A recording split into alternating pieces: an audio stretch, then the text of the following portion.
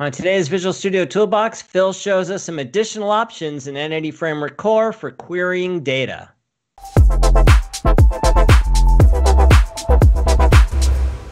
Hi, welcome to Visual Studio Toolbox. I'm your host, Robert Green, and joining me today is Phil Japikse. Hey, Phil. Hey, Robert. This is part 2 of our second series on Entity Framework Core. And in the first part of this, we focused on performance and saw that Entity Framework Core is dramatically faster than Entity Framework Classic. And today, what are we going to talk about? Today we're gonna talk about some viewer questions, but I really want to talk about how you can use different techniques to get data out of the database that isn't traditional table row column. Cool. So one of the questions that I get all the time is about stored procedure support. It is different than it was in EF6. EF6, you could scaffold a set of stored procedures for all of the CRUD operations. EF Core really is just supporting read operations with this thing called a query type. And it also supports inline SQL, which I know typically that's a bad word, but there are cases with EF Core where it makes sense. It is still interpolated. It is still parameterized, but I wanted to go through those couple things too. Correlation to this is the whole no tracking part, which I think we've covered pretty sufficiently. Yep. So I just want to let you know that when we use a query type, it won't be tracking. So let me start with a query type. And what is a query type? So we talked about DB sets and how they represent a table. In EF Core up until 2.2, we had also something called a DB query, which is different than a DB set in that it was not a table that would, or not representing anything that would ever get updated through EF Core. So a view, a user-defined function, raw SQL, things like that. There was a shift with the 3.x versions where instead of calling it a DB query, it's back to being a DB set, but it's configured as not having a key. This has also been built into scaffolding. So when you scaffold AdventureWorks, you scaffold any of your systems that have views, they'll come back in as DB sets, but they don't have a key. And the has no key is important because what that tells Entity Framework Core is that, hey, there's no primary key. We're not going to go into the change tracker, never going to make any changes. We don't have to call as no tracking. And from the last episode, I think you saw the performance improvements just between the as no tracking and the query type. Right. So setting them up, I have 3 in here. The model for testing this is used for the performance, but let's look at the product view model and what I have created. And this is a typical use case for this. So I've got a Sprock or a view model. I'm sorry, a Sprock or some SQL where I don't want all of the fields for a table, or I want to join multiple tables into a view model. Like maybe we're combining product and category and other metadata about those products. And if we want to go the traditional ORM route, what we need to do is we need to say, get me all this, include these other tables, as we showed in the last series with the show on getting related data. And then we can do a projection to just come up with the data we need. Well, why get all that data if we're not going to use it? So what we can do is we can skip that whole EF Core projection and get data straight from the database into our view model without having to go through that intermediate step. Easy for me to say. So here I have a product view model, and it is just a regular C# class. In this example, it is the product table, but without all of the related fields. So if we look at the product table or the product entity, what we see is all these navigation properties as we discussed in the last show. And we don't want those. We just want the product data. And we also don't want to ever update this. So to get set up, we just create a class that will hold the data. And again, if we wanted to have the category information and things like that, and then we have to tell in the DB context, our derived DB context, that the entity has no key. What we're saying here is that this is okay. To be honest here, I don't agree with the decision to take away the DB query type. I really liked that.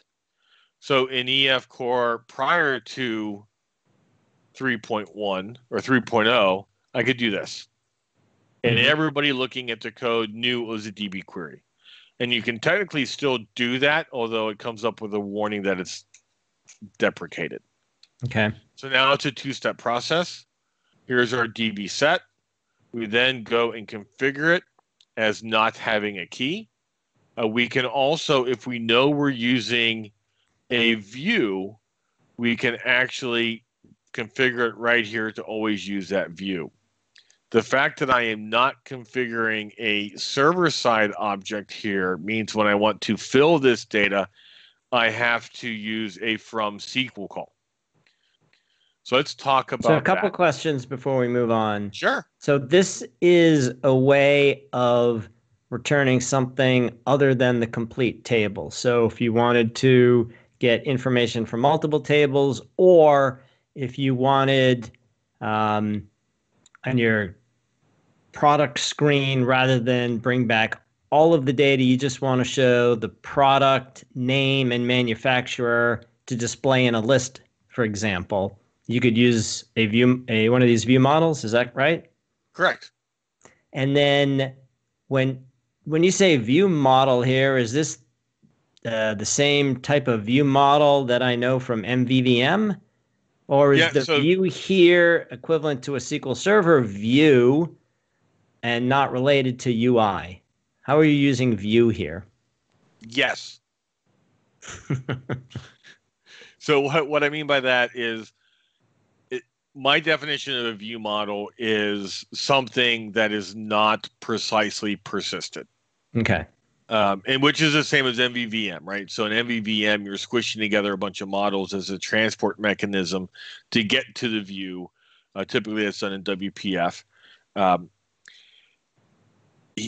view in SQL Server is the same thing in a sense that it's taking data from different models. They call them tables, of course, and then squishing them together and filtering to then produce some other data based on those other things. Right. So they really are interchangeable. Okay. And what I'm using here as a view model, as a convention, anything that is not an entity that ties into a database table, I always add view model to the end so people understand it's not a database table. Okay. And I've seen that term used other places, so this isn't a term that you invented. This no. Just Phil speak. Well, and I think it's pretty universal. I don't know that it's completely Phil speak in the sense that I've created a different use case for it. It's a pretty common term, but it's good that we clarify, right? It's an overloaded term. Okay, cool.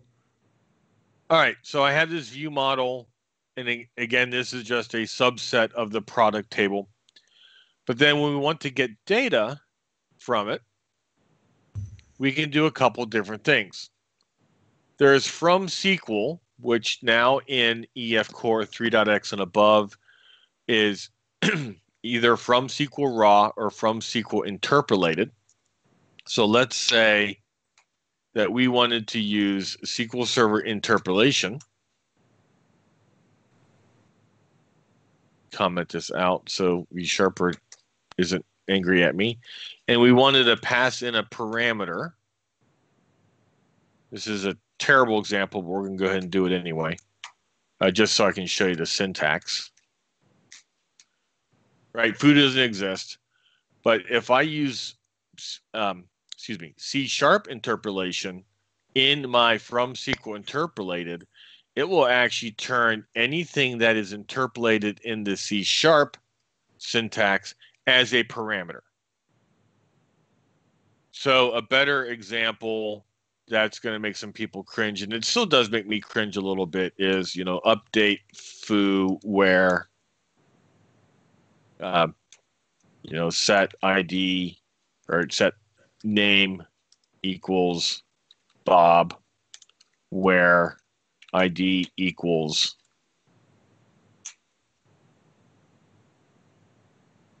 So this statement, that's actually better. Let's delete that.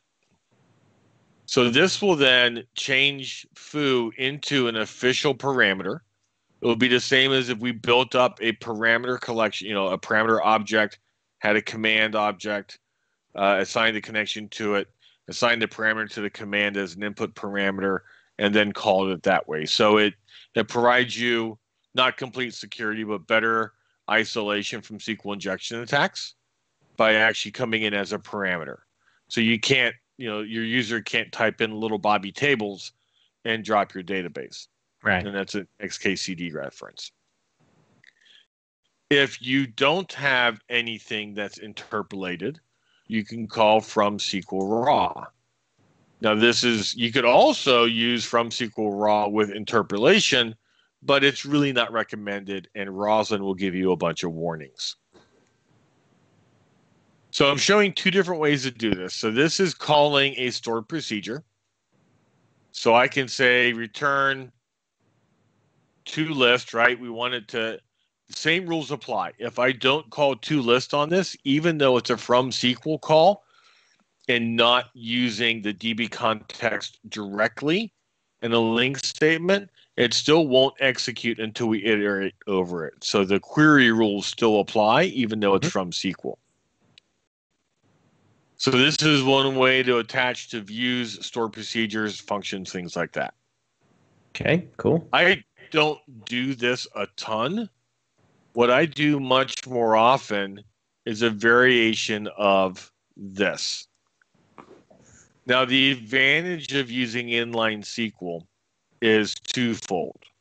First and foremost, there's going to be times when you're trying to do some sort of join and filter. So one of the things that's pretty hard to do and actually kind of pert near impossible in EF Core up to and including 3.1 is filtering on your included tables, your joins.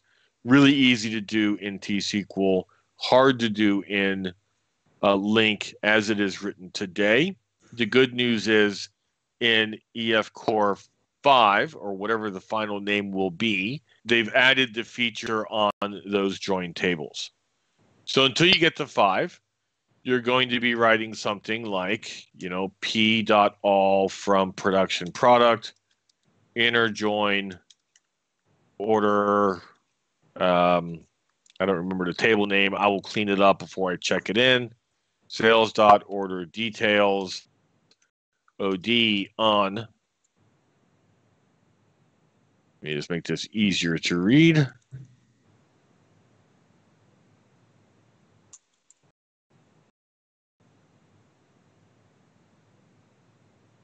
So on p.id equals od dot product ID, where od dot order date is greater than, less than date time dot now.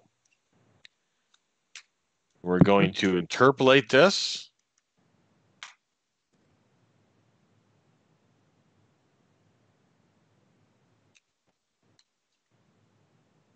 Right, so now the orders that were ordered prior to today, we're getting all the products that were in orders that were prior to today. Very simple query. So again, the difference between SQL raw and SQL interpolated, because you're interpolating in your raw? Oh, good call out. Oh, okay.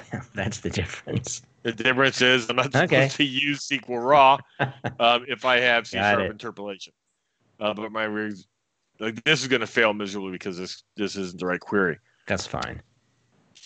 Now, the advantage of doing this instead of a stored procedure, because you could certainly write a stored procedure to do this, it takes parameters. If you have a non-terminating SQL statement in your from SQL call, you can continue to build on it with link. So in this particular example, I could say dot include x lambda x dot whatever navigation property I wanted to add, and it bundles all that up server side as if we were using the DB context or the DB set directly. So you can start with that complex query, put it into SQL, and then still build in your includes and everything else. Mm-hmm. So it's a really handy tool to use. Now, terminating queries, and I have to check this in 3.1. I know this is a problem all along. If I put a semicolon in here, it's considered terminating, and then you can't build on it. So make sure you don't end with your semicolon. But something that can't be built on, for example, store procedure, user-defined function, anything with a common table expression, a CTE, you can't build on it. What SQL Server or what Entity Framework Core is doing, and this might be changing in 5, I haven't gone down that deep yet, is taking your query and wrapping it. So if I did include or where, I can also do a where here, dot where, blah, blah, blah, blah. So it takes your initial query inside that from SQL interpolated, wraps it as an inner select, and then builds on the link around it. At least that's the SQL Server implementation. Mm-hmm. So if it's a terminated query, you can't have a terminating query be the target of a subselect. That's the reason behind it. Okay. On from SQL or query types or how to use them or why to use them. Nope. All right. So last comment on this before we wrap. I know it's a little bit of a shorter episode, but I wanted to get this out there. The link translation engine for SQL Server, at least, is really good. The people who are working on that are wicked smart people, and almost always the queries they're generating are spot on. Sometimes, however, and this is why performance profiling is so important, you're going to get a situation, whether it's your design, whether it's an edge case they didn't think about, whether it's your data, where the performance of the generated link, the generated SQL from your link statement just isn't cutting it from a performance standpoint. That's a common thing I hear is, oh my gosh, it's too slow if I do X. Well, the answer to that is what we're talking about in today's episode. From SQL interpolated, from SQL raw, you can write that store procedure. Excuse me. You can write that query statement however you want to pull the data back. There is a limitation that in your SQL statement itself, I cannot bring back related tables. So I cannot do select star from product and order details, which would get me back all of them, unless I'm going into a view model, right? But it's not going to fill up the product table and the order details table if I do this. I would have to do select P, get those orders, and then do an include to bring in the order details table. Mm-hmm. The other limitation I want to call out is that whatever fields you're bringing back in this from SQL call, whether it's from SQL interpolated or from SQL raw, have to exist in your view model. It's an all or nothing proposition. So if my product view model has 7 fields and I only bring back 5 fields in my from SQL interpolated call, then I'm going to get a runtime error that says you're missing some fields. So you have to match them up. But other than that, it's a powerful tool that we use quite often to build complex view models without having to go through pulling the data back from 7 different tables and then creating a projection. Right. So that's what I got on from SQL and query types. Cool, very useful. So it was a great look at some of the more advanced query options we have. I love the idea of the view model where you can bring back just some of the records from a table. So for example, you want to display them in a list box. Somebody chooses a product and then goes see the full information on the product. You just bring back a subset of the data.